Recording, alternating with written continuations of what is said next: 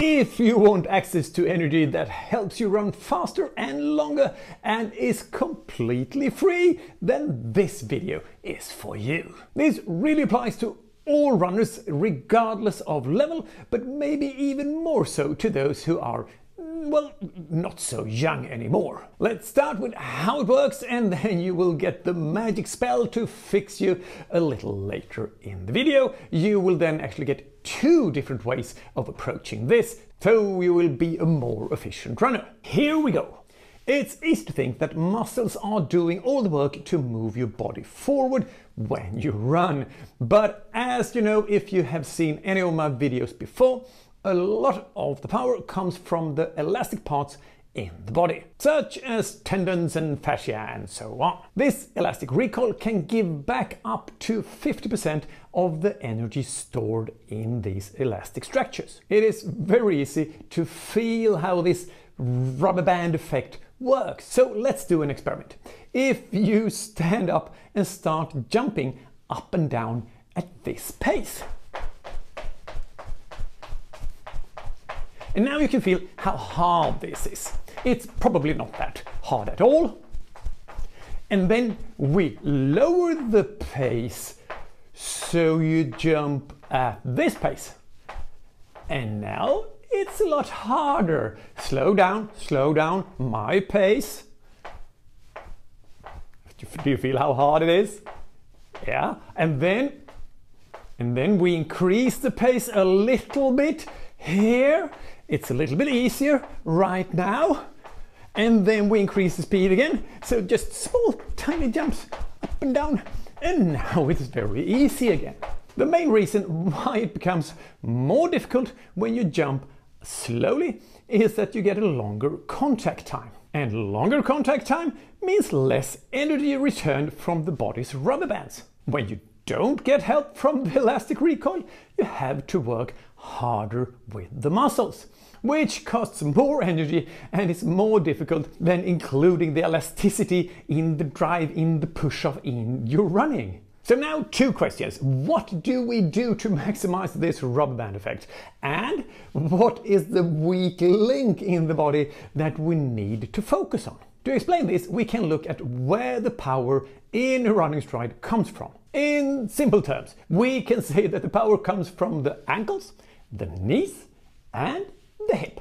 And it's quite easy to see with the naked eye where the weakest link of the 3 is. There are simply significantly larger and stronger muscles that creates power in the knees and in the hip than there are muscles to create drive in the ankles, which is largely about the calves. And studies have shown that it is often the power from the ankles, the calves, that decreases when you get tired during a race. It is also the case that age plays a role and that runners get less and less power from the ankles, the calves, the older they get. It then becomes quite clear that it is important to have strong calves and, not least, strong and stiff Achilles tendons, the body's largest rubber band. You can then maintain the pace longer into a race, and if you're a slightly older runner, you reduce the decay and deterioration that often comes with increasing age. And that's quite good, right? Being a 56-year-old runner, this applies to me as well, of course. And now let's take 2 examples from 2 different studies to see how you can verifiably do this to get these parts working better, to get a stronger and stiffer Achilles tendon and stronger calves, and more bounce in your stride, and then free energy with the elastic recoil. Studies tend to have a very long title, and the one we start with has the short and simple name of Jump Rope Training Improved 3-kilometer time trial performance in endurance runners via enhanced lower limb reactivity and foot arch stiffness. That is the title. And this was published in the International Journal of Sports Physiology and Performance in 2019. They took 96 recreational runners with an average time around 50 minutes for a 10K and split them into 2 groups. Both groups followed a training program for 10 weeks. They trained twice a week in the first 2 weeks and went up to 3 times a week, week 3 to 6, and finished the last 4 weeks with training 4 times a week. The difference between the 2 groups was as a warm-up. One group did rope skipping for 5 minutes, while the other devoted the 5 minutes of warm-up to dynamic mobility training.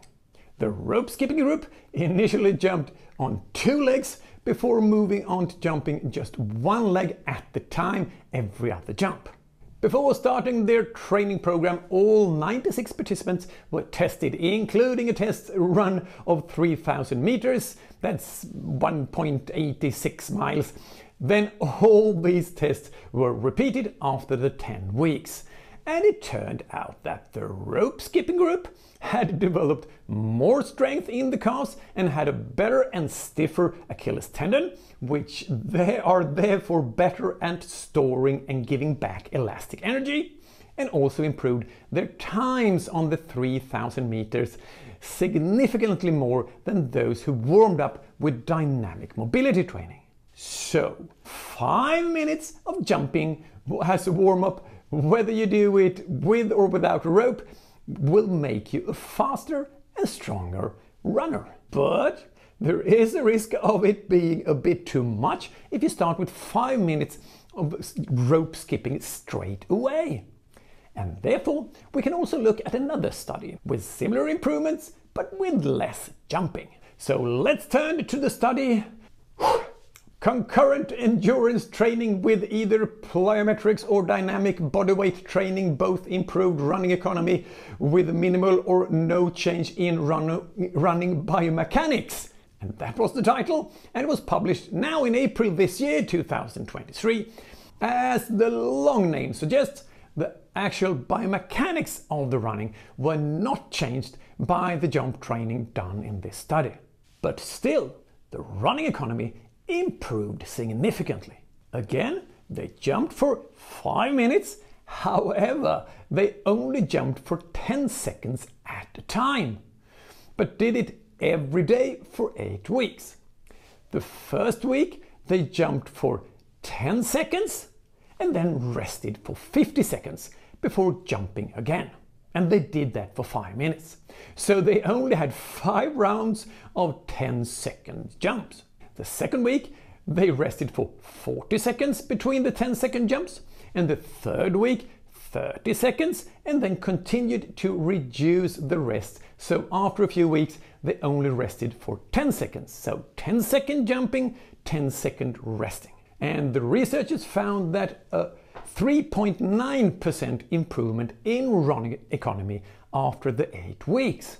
And that is about as much as Nike says you will improve if you run with their super shoes compared to running in classic racing flats. However, this is much cheaper to just bounce up and down a little bit. And in case you're wondering, no, none of the runners in the study were injured by the jumping. To help you remember how they jumped each week, I made a picture that you can take a screenshot of. And the picture comes here.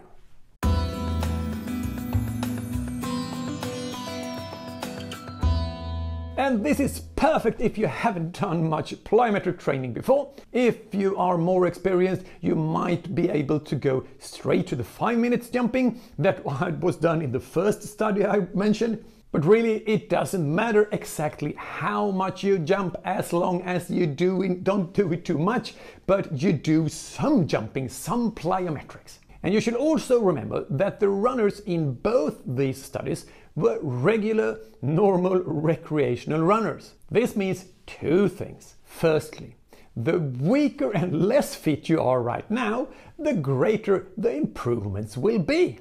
And secondly, if you're already a fast, strong and experienced runner doing regular plyometrics training, you can obviously go harder with more, higher and more intense jumps, and also add drop jumps and bounding and so on. So this week's take-home message is, and I will now quote Van Halen, everybody jump!